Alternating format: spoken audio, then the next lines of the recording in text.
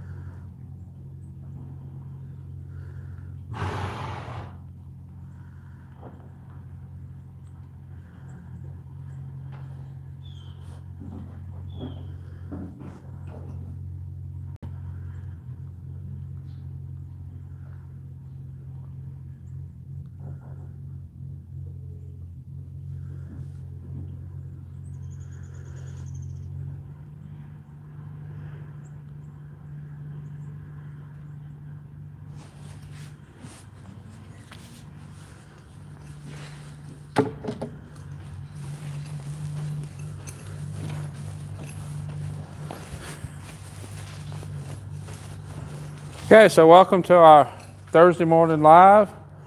This is Trigger that I have today. We've had unusually cold weather for us last few days. Night before last, our low was in the teens. I think it was about 17. Last night wasn't as cold. I think it was about freezing. Was our low. Supposed to warm up to, I believe, the 40s today. And then this afternoon it's supposed to rain and turn cold again. I've got, I'll be leaving tomorrow to go to a show. I'll be taking Hank. I'll be showing at a NRCHA show in Andalusia, Alabama. I wanted to get another wrap on this girth and snug it up, walk him a little bit. He hasn't been out of the stall in a little bit because of the rainy, icy weather. We had freezing rain. We don't get snow here. Well, once in a while, we'll get freezing rain. And by once in a while, I mean like once every 2 or 3 years, we'll get freezing rain. And day before yesterday was our freezing rain. So I tightened the saddle, walk him around just a little bit. All right, thanks for joining me.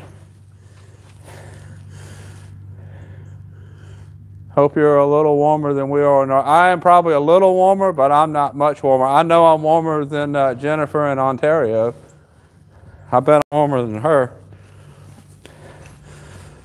So I don't like cold weather. I don't do good with cold weather. You can pretty much figure that however I'm dressed, it's about 20 degrees warmer than what it looks like I'm dressed for. I just don't like cold weather.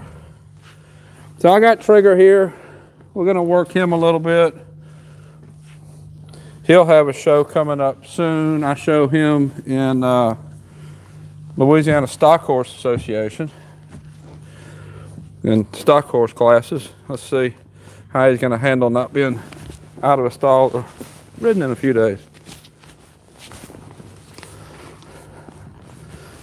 Got a little hump in his back. See if we can walk that out.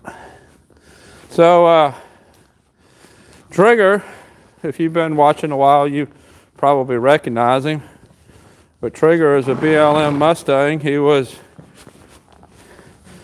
captured out of Wyoming and originally started at a prison in Idaho. I'm not familiar with the programs up there. I know prison in Louisiana has a pretty big horse program.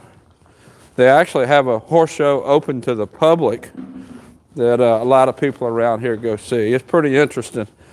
They'll do a lot of the rodeo events, and they'll do like bull riding, but the way they do it, instead of getting scored like you see on the rodeo, like you see on TV, they'll turn out 6 bulls and riders all at one time, and they're all in the arena, and the last one still on wins. So It's pretty exciting to watch. I'm sure they have some serious injuries once in a while, but most of the people that's riding in it are in the prison, and this is their thing to do, that they get to do. And the prisoners make crafts in the shop there, and you can buy them, and it's actually a really neat program. -20 in Edwards Island, yeah. I don't know that we have ever reached -20 here. I'm on the Mississippi Gulf Coast, right on the Gulf. My ranch is just north of I-10, but I actually live south of I-10. I live about 3 blocks from the Gulf. It's about a 15-minute drive for me to come up here back and forth. I always have people ask, why don't you want to live at your... And my response back to them is, why don't you want to live at your office? Even though this is a leisurely activity to most people, and what they do for fun on the weekends, it's a job. And I like to work Monday through Friday, regular office hours, as much as I can, and I like to be able to go home. I do have Melissa. She's my business partner here on the ranch. Right now, she's living in a guest cottage right over, kind of across from the barn, but we're building her a house in the back corner. And she lives up here, and she has a regular job. She works for the Department of Forestry. So she's always around, but that way I get to go home. I get some off time. So I've just been walking Trigger around. I always just walk a little bit. I'd said he had a little bit of bow in his back, and he's still a little bit fresh. He's not wanting to buck or get me off, and he's never really been a bad bucker. When I first got him, he came from Idaho. I believe it was fall year ago. Not this past fall, but the fall previous, if I remember right. Or maybe spring, I don't remember. Either way, last summer was his first summer down here. And he had a pretty hard time with the summer. But he's liking this weather. Feels like home to him, I guess. And the little gray Mustang I have, Breeze, she also was captured out of Wyoming. And came to me through Idaho. So it's kind of interesting. Both Trigger and Breeze were actually born in capture. They had captured their mamas, and Fort Myers, 66. Yeah, I wish I had 66 here right now. And yeah, it'll be Hank that I'm taking to the Andalusia show. But anyways, both Trigger and Breeze was captured out of Wyoming. Well, their moms was captured. They were both born in captivity and came through Idaho before they came here. And it's really interesting to work with the two of them. They're built a lot different, but they have real similar minds. And it's really interesting to see that. I get a lot of Mustangs that come from more of the Southwest, like Arizona, Nevada, that area. And they're different. They have a different mind. They're different. I'm sure they go back to different horses. So a little bit different to work with. It's really interesting. So I've been walking him around a little bit. Let's walk a little bit to the right. Walk a little bit the other way. That head tossing that he's doing, he basically he's telling me he wants to be turned loose just to run off some energy. He just has a lot of energy, just getting him out of the stall. So I'm gonna walk him around a little bit, and I'll work him on some of the ranch stuff that I do with him, throwing a rope, dragging a log, and try to answer as many questions as I can that y'all have about my training program or the horses. If there's any questions you want to ask about any of the horses that I have. I think a lot of you have been following me for a while, so you know that, but maybe not everybody. So all the horses that you see here in training are horses that have been sent to me. I get them from all over the country. About the only horse here that belongs to me is Bob and Mac, and the rest of them are all sent to me for training. Let's go ahead and take him up to a trot and see what we get.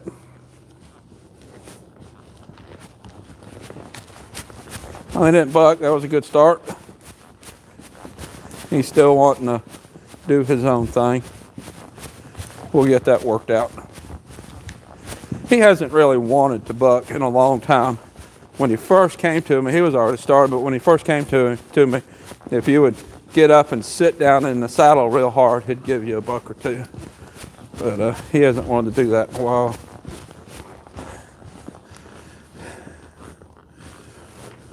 Fort Worth. Hopefully, I'll be that way before long, and end of the year. Been in the teens for days, 41 a day. Well, I always said I lived in the winter, lived in the South, and I don't ever complain about the heat. We don't get as hot as some other parts of the country because we're right on the Gulf. We'll get up close to 100, but we'll have 100-degree weather with 95% humidity. So that makes our heat index pretty high. One day last year, our heat index was 134, which was miserable. I think we had a temperature of 109, and then the heat index made it 134. It was pretty rough. The problem with that kind of humidity is you sweat, but you don't dry, you just stay wet.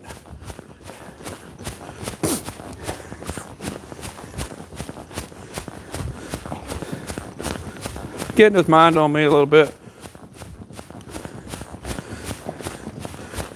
Those of you that have been watching me a while, you're kind of familiar with my training program and how I do it, but I'm sure a lot of people have questions. He's kind of tossing his head around a little bit. Mustangs in general, and I put out a blog the other day, kind of about different breeds and different tendencies that different breeds have. The Mustangs in general, you have to work a lot harder to get them soft in the face.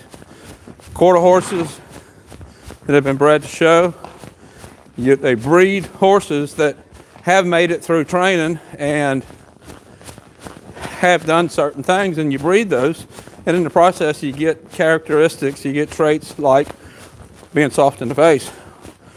Well, Mustangs bred by who survived, and in general they tend to be a little bit stiffer in the face. You have to work harder to get them soft, and generally a little bit stiffer in their body.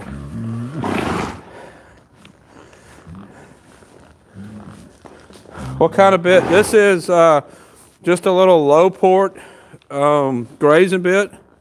I rarely ride with any broken mouth bits. I own a couple. I rarely ride with them for several reasons.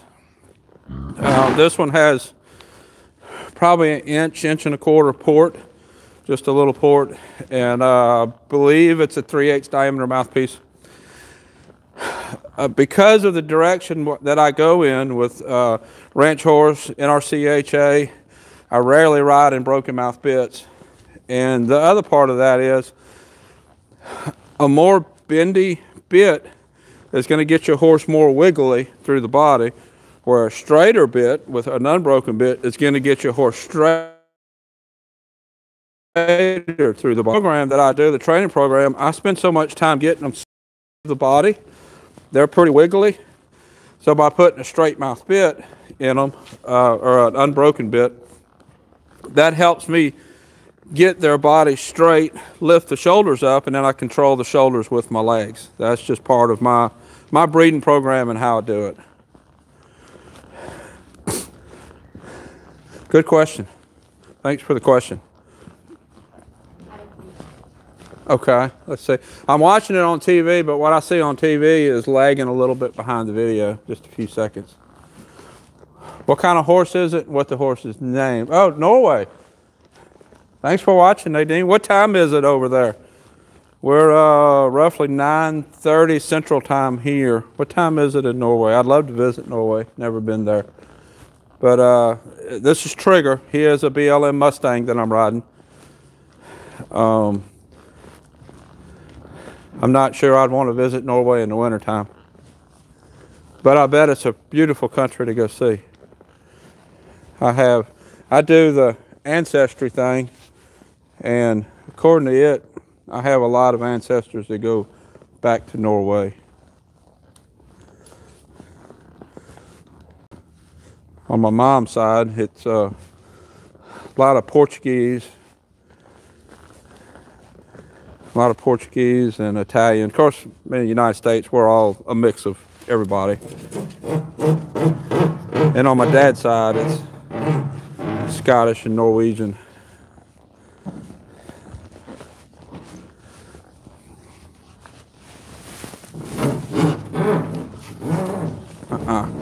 So see how he's kind of walking away? He's not really spooking, but he's walking away. Basically what he's telling me here is, I don't want to.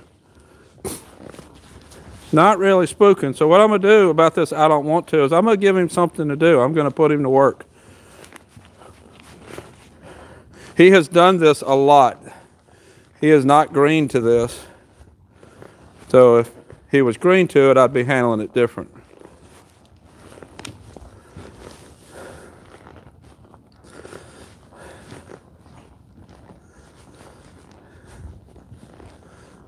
Go. Good boy. All right. We're going to switch sides with the rope.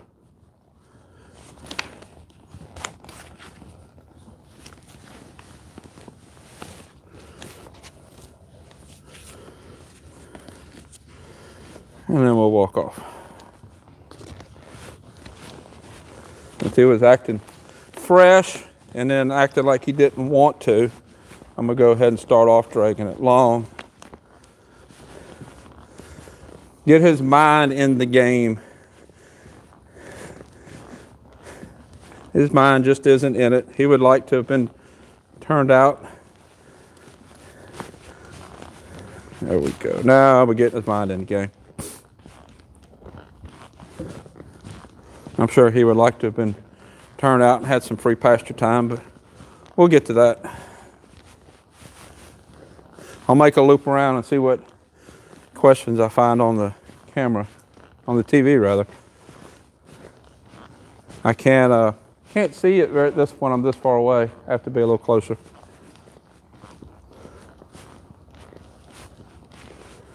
So I show him in Versatility Ranch Horse, which involves ranch trail, ranch riding, cow classes, that kind of thing. And showed him a few times last year. I'll show him a few times this year. Then he'll probably go home for his owner to show. Grand Prairie, Alberta, minus 23 here. Balmy compared to minus 44. Once it gets below 32, it's just all cold. How old is Trigger? He is, believe he is 6. We showed him as a junior horse last year. So you got to be 5 or under to be junior horse. So I'm pretty sure he is 6 now. All horses' birthdays are January 1st. So he would have just had a birthday 2 weeks ago. The reason all horses' birthdays are January 1st is so horses of similar age can be shown together. And whatever age they are on January 1st, that's the age group that they compete in. So any horse under 5 or under is considered a junior horse. So he showed last year as a junior horse. Now that he is 6, he'll have to show in what they call maturity horses. Angela, thanks for watching. Glad you caught us live too. Last time I tried to set it up so that it was scheduled, and from our phone we couldn't figure out how to go live from that scheduled link. So I'm not sure how to do that. We might try to set that up later. I can also do some research and see if there's another way that we can do that. We might be able to set the camera up earlier and then just let it waiting for us to press the go live button. I'm not sure how that works, but we're going to figure it out.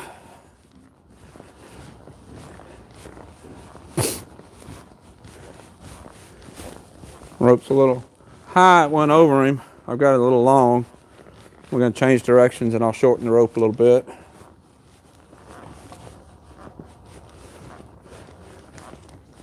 Since I show Trigger in Ranch Trail and he knows how to do everything, I don't have to really spend a lot of time dwelling on this. We just need to do it occasionally just to remind him that he knows how to do it. And so that when he sees the board with the rope, it's just like second nature. Like he immediately understands and just goes to work and knows his job. Whoa. For junior classes, do the judges check the horse's teeth to make sure no one is cheating? They can. It's in the rule book so that they can mouth the horse. Most horses at these shows have some sort of registration papers, and they work off of those registration papers. They don't have to be registered to show. You can show a great horse, and in that case, it would be more likely that they would mouth the horse. But that's not as common because most of them are registered. And like him, he has his BLM certificate, and it has age and stuff on it. And he's tattooed too, so you could shave the tattoo and read the tattoo and have a more accurate age there than you would by mouthing him. Since he was born in captivity, they know how old he is. And that's like, whoa, whoa, whoa. Back up now. Didn't want to stop. That's just kind of how he's going to be today. He just wants to be turned out, wants to have some free time, and he'll get that today. This is the worst he is. So that's like if you show in a futurity or a derby or that kind of thing. Most of those are breed specific or performance specific, and those horses have registration papers. There was a comment up, and it went up before it went. Yeah, read it to me, please.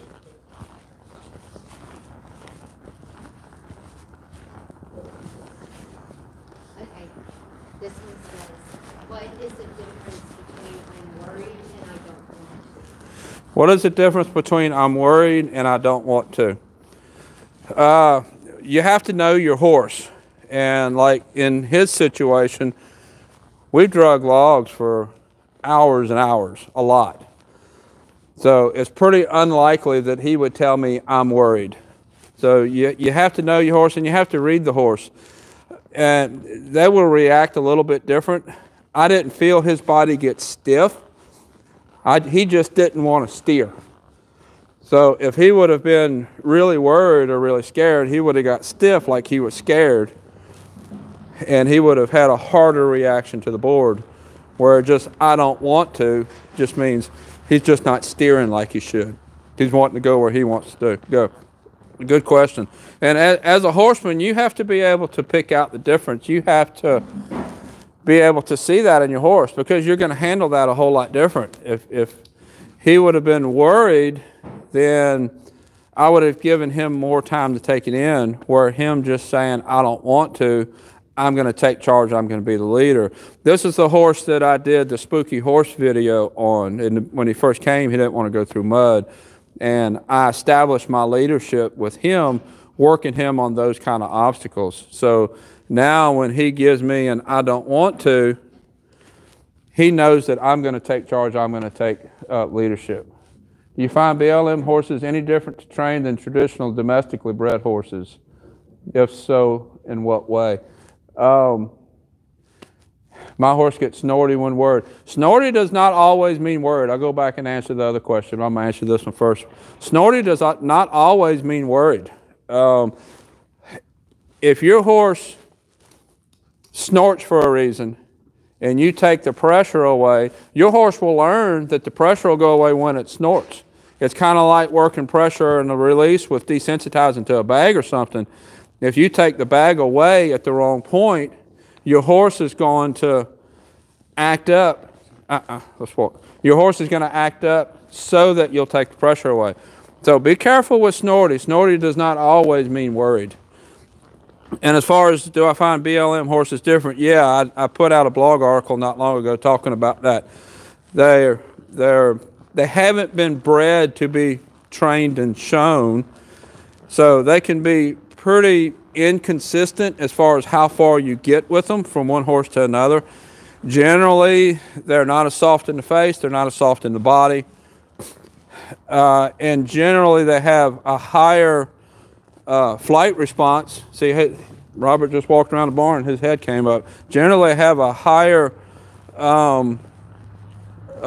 flight response and a survival instinct. So you have to account for that. You have to make sure you don't trigger that in your horse. One of my horses was the same with the mud. Every time to work through it on the ground, then in the saddle. Her I don't want to is a head toss. Yeah, that's a pretty easy I don't want to. And you have to be careful when you're working your horse with an object on the ground. I've seen a lot of people just stop and let the horse look at it, wanting them to relax. And there's some merit to that. But the other side of that is you're not taking leadership of that horse. You're not showing that horse that you're a good leader and you look out for that horse's best interest. So even though he might learn to be okay with that particular thing at that particular time, you're not using that situation as a teaching opportunity to teach your horse that you are a good leader. Let's go over here and I'm going to pick up my lariat off the wall and working with that a little bit. See if he'll let me pick it up. He should. So like the last time I showed him in stock course, they don't really judge whether you catch or not, which is a good thing because I don't rope very good. They're judging, let's go. They're judging how good your horse stands to let you do those things. And like at the last one, we had to go pick up a rope and then throw it at a dummy. And like this right here, he knows what it is. He's not afraid of it, but he don't want me to. And this will hurt me when I'm showing. Never mind, I can see the shoe. I'm sorry, I didn't see that question. He actually has slide plates on for his reining patterns. He doesn't have a huge slide. You're gonna have to get a little closer. He doesn't have a huge slide like a lot of the reining horses you see on TV, but he will slide. There we go, good boy. Now I'm just gonna stand here for a minute. Reward him for, So let's work this just a little bit. He's not wanting me to stand where I want him to stand. I'm gonna go out here, trot, ask him to stand. I would really like to stand here. Let's let him stand here now. I'm not gonna grab the whip or the rope. Reinforce that this is a good place and out there is a bad place. So now let's go trot another circle.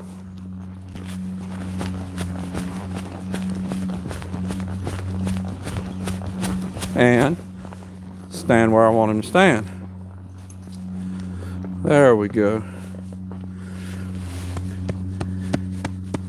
So I'm showing him that this is a nicer place to be.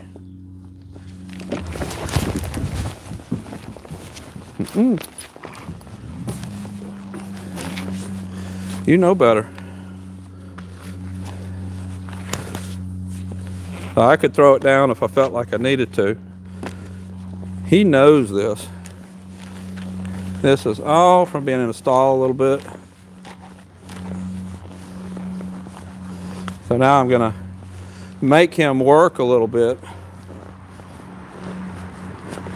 Make him work. You came out here.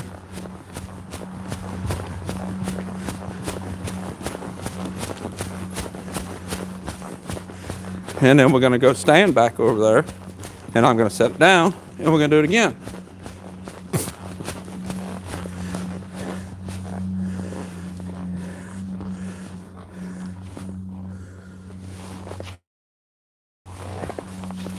It's gonna work. If you're not gonna stand, we're gonna work. See, two options: work or stand.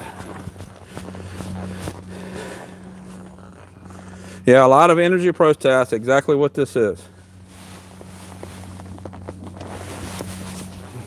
Go work.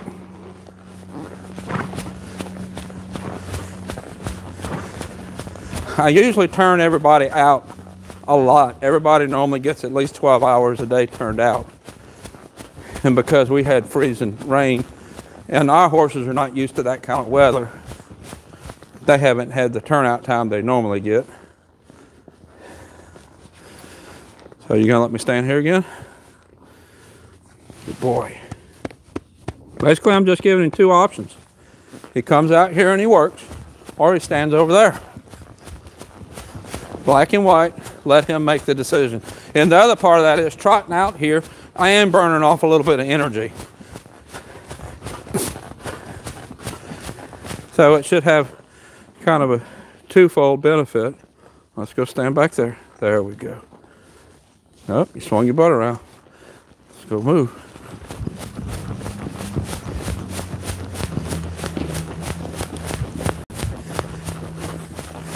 If I go to a show, I don't want to have to lope a horse down to get them shown. I want to be able, nope, didn't want to stand, we'll go another circle. I don't want to have to work them down to be able to show them. I want to get on that horse, warm them up, get their muscles warmed up so they're not going to hurt themselves, get their mind warmed up, and then go show.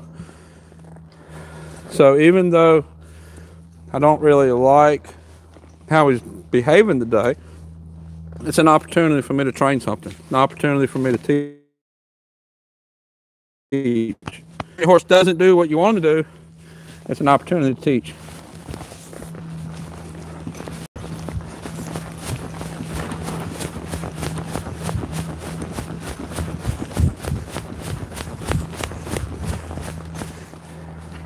And then go back. You don't ever want to scold a horse at the place that you want them to stand if you're working a trail obstacle. You don't ever want them to scold them there, because then they're not going to want to be there. All right, let's go. You're going to leave, scold them out here, make them work. Yeah, I'm not doing anything about his head tossing. The head tossing is not a problem. The head toss is just a symptom of his energy. And then we'll stand here. Have you ever had a training horse you just couldn't work with? I have, but not a whole bunch of them. Usually can make all of them better, some. Just depends on what the owner's goals are. Usually when an owner sends me a horse that's a problem, they know it's a problem. Oh. Do you have a preference in the area of BLM horses come from and trainability?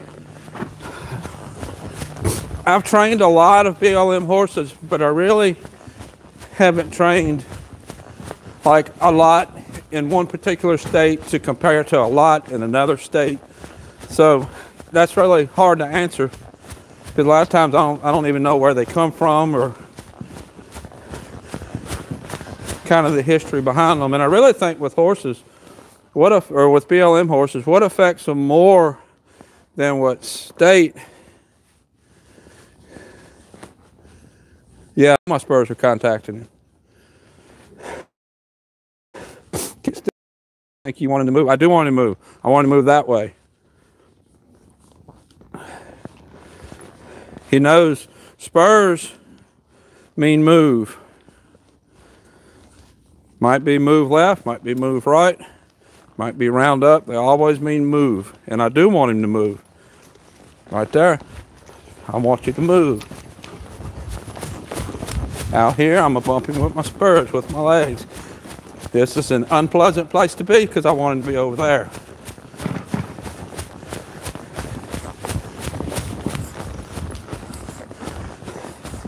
Let's try it again.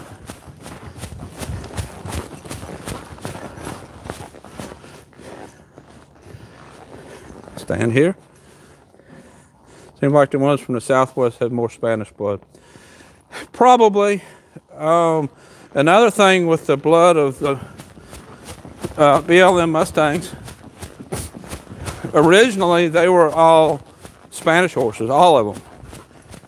And then later they got more different other breeds, got intentionally released or unintentionally released. So other horses mixed in with them there.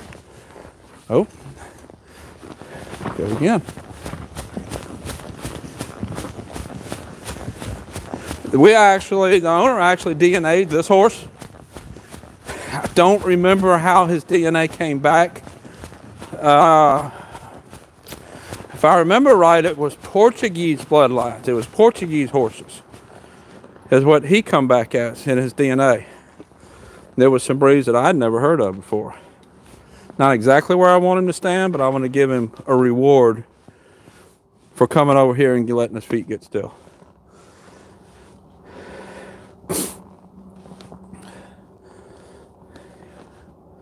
Good boy. All right, now I'm going to see if he'll move over and let me position him a little bit better. He knows how to side pass and everything. He's pushing into my left leg. That's why he's tossing his head. Let's leave. It'd be different if he didn't know how. This horse knows how to do everything I'm asking him to do.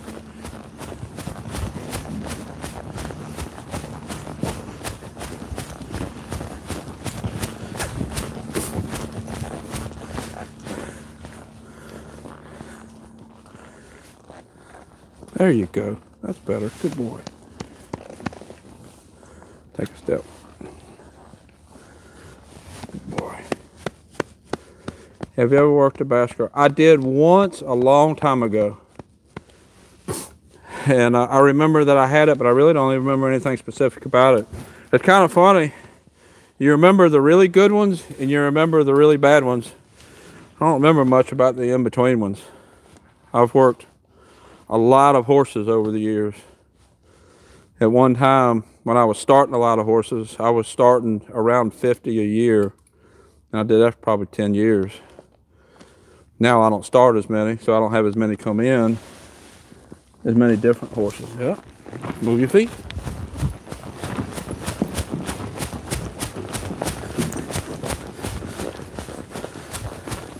So I'll probably get, I don't know, 35 or 40 different horses a year now. And I've been doing this for over 25 years. So I've had quite a few horses. It's kind of funny. I'll get horses that are sons and daughters, horses that I've trained, and it's pretty typical that I'll go someplace, a show or something, and there'll be several horses there that I trained. There we go, good boy. Thanks, Angela.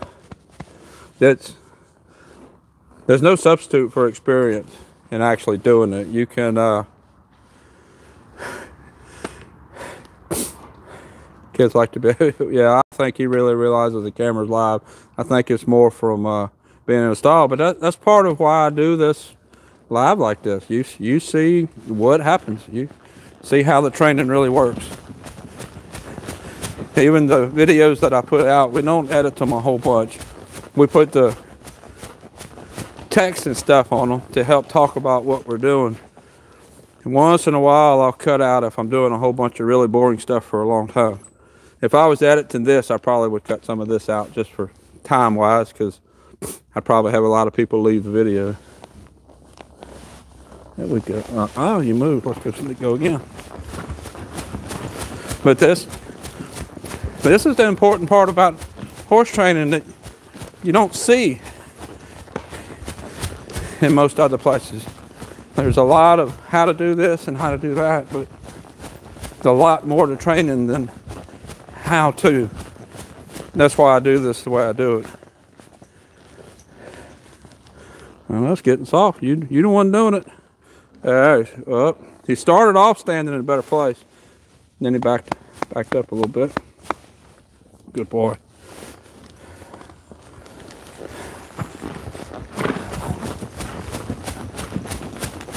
What I will do here in a minute, when he acts like he's going to go ahead and stand and exhale and go ahead and say, okay, I'll stand here, I'm going to stop there.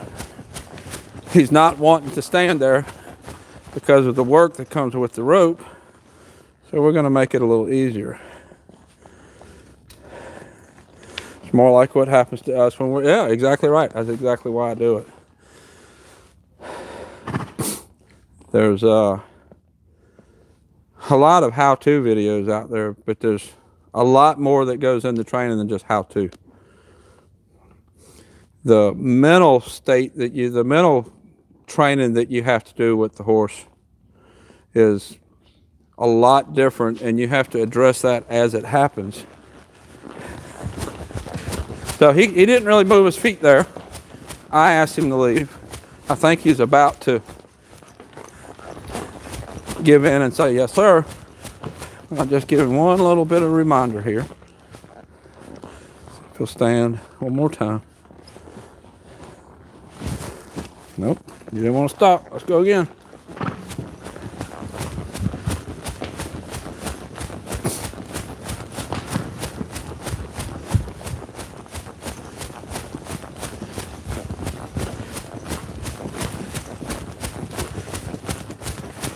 So I just started a Patreon page. I'll be posting some other stuff there, some kind of real-time stuff as it happens.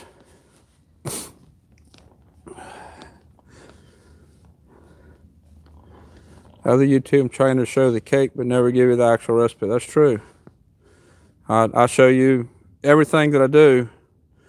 On my website, I do have where you can pay to download how to teach certain things. This is really the important stuff. Let's do another one, see if I can get him a little closer. Standing a little bit better. If I stand a little better, I'll go ahead and quit.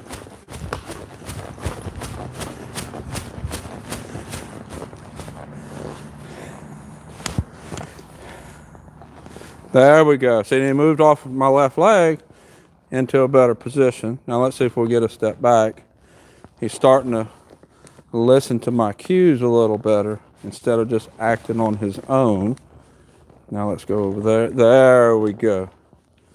Okay, so I'm going to stop here. What I want to do is I want to reward that effort, letting me position him where I wanted.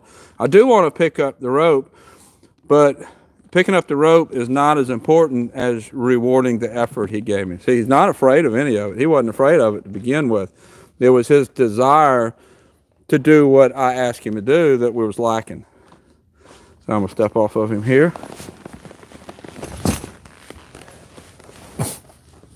Good boy. So I want to reward the fact that he stood here. Let's go ahead and walk out here. So I just started that Patreon page. I'll be posting a lot of kind of real-time things there.